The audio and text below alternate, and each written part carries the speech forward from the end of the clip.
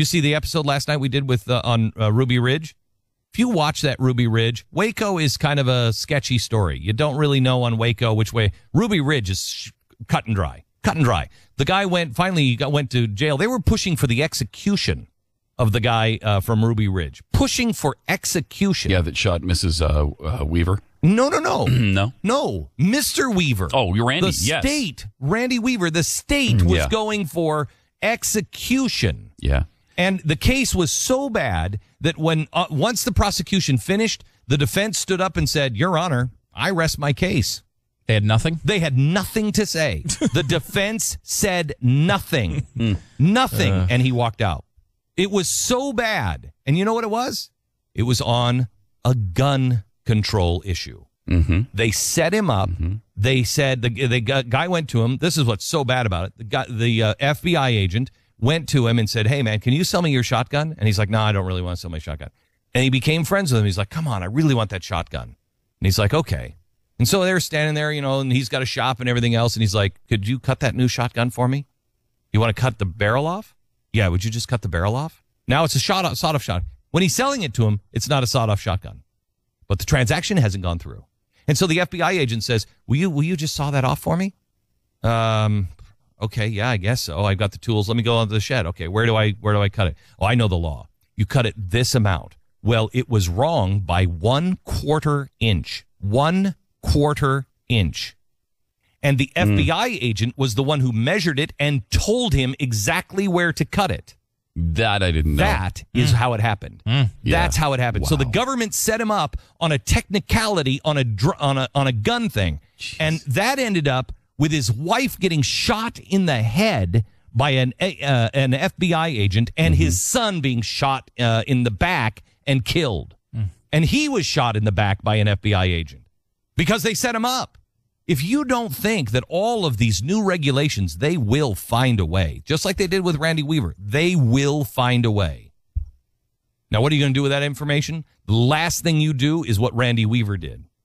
Holing up, because they'll kill your family. They will. These guys are bad people. The people we are dealing with in this administration, they are bad people. If you think Janet Reno was bad, she ain't nothing. By the way, it was a Republican administration that did Ruby Ridge. That was George H.W. Bush. Mm-hmm. So it happens with progressives on both sides. On both sides. The last thing you do is hole up. The thing you do is you find yourself a great attorney. You find yourself surrounded by people who will say, you take him, you take me too. And you take me to jail. Not out, with guns ablazing. You take me to jail because I'm going to see you in court. I am taking you to court. There are attorneys that will represent you, but they are going to start all of these regulations. They're going to start nailing people, and we got to stand together. Got to stand together because progressives.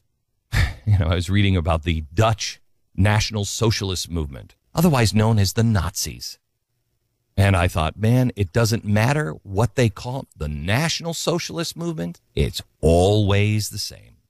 Always the same. Last night on the TV show, I went over Ruby Ridge, and I was telling the guys in the break about Ruby Ridge, and, we tell me what you think you know about Ruby Ridge, Stu. That there was they were suspicious of this guy. He was kind of living in the middle of nowhere with his family. They came onto his property because he had some sort of violation, and he started firing at them. They wound up firing back, hit his son and his wife, and he lived. And that's kind of the more standard mainstream maybe telling of it. I mean, my perception of it is that they acted incorrectly. They acted stupidly. Sometimes the police, the government, or the Weavers? Stupidly. The government. The government. Okay. Pat, can you take any mainstream addition to that? Well, my understanding of it was that, yes, again, they were suspicious of him. And why were they suspicious of him? That was unclear. I thought it was about a gun stash. Okay. So he had a bunch of guns. And he also wouldn't give them up. Did anybody remember that he was a white supremacist? Yeah, okay. That I'd forgotten about, but I think I knew that initially. Okay. And then they surrounded the place. They put cameras up. They watched him. Then they did this siege. During the siege, his son went out because you don't have to tell the whole story. Just give me the wrap. Okay, well, you asked me what I know, so I was trying to tell you what I knew. His son was shot and killed. His 16-year-old, the dog was shot and killed. The son was shot and killed. His wife's face was blown off. Yeah, okay. It is awful. All right, and what happened to him, Randy Weaver? He was shot and then recovered and was put on trial and exonerated. What happened to the FBI or anybody else involved? Nothing that I know of. Okay. Let me tell you the real story. This is what happened at Ruby Ridge. Now, you tell me that the government won't use regulation to use you and squeeze you, and they don't care about you. They'll use you and squeeze you in any way for the greater good. Okay. Now, see if there's any correlations where you might fit into this story in the coming years. And then let's talk about the lessons you learn from this. The biggest lesson you can learn from this is be extraordinarily careful with your weapons and get an attorney. Okay.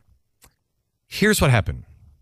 Randy and his wife and his children live in Iowa, and they think that society's melting down. They just think things are going crazy. I mean, this isn't a healthy environment to raise kids. And keep in mind, this is 1990, 91, 92, by the time they leave 90, and this 91 happens. Or 92, yeah. And so they decide they're going to live out in the middle of nowhere. And they don't want to bother anybody. They just believe that they need to grab their kids and teach them how to live, how to hunt, how to be, decent people. So they build a house, they buy a piece of property in Idaho, up northern Idaho.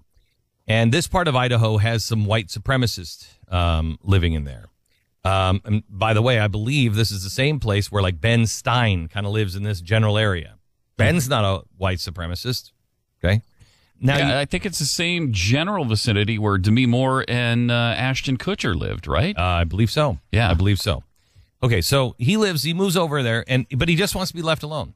To get to his house, you have to take a 3-mile dirt road, which then turns into 2 miles of even rougher dirt road before you reach his house. Okay? Middle of nowhere on private property, 20 acres. Well, he's there, and he's with his son. His son's his wife and his family dog. And they just living the life.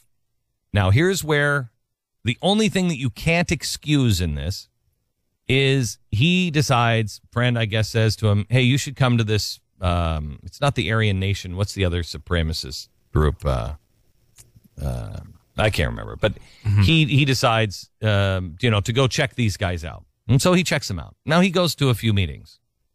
Every indication is he's not deeply involved with these guys. He's not like a warrior for them. It's Christian identity or something like that. But I don't go to a Christian identity meeting. If I do go to one, I realize quickly who they are, and I'm like, okay, I'm going to excuse myself now. You guys are great. Nothing wrong. See you later. Bye-bye. You're not going back no matter how good the punch is. No, I'm not going back, and I bet they do have punch, but I'm not going back. But I just want you to point out this is a flare in the road here. It's a group that the government thinks is dangerous. There's nothing illegal about being a part of this group. You can have these points of view. As long as you're not breaking the law, you can have this point of view. Yeah, no law against being a dumb racist. Nope, none.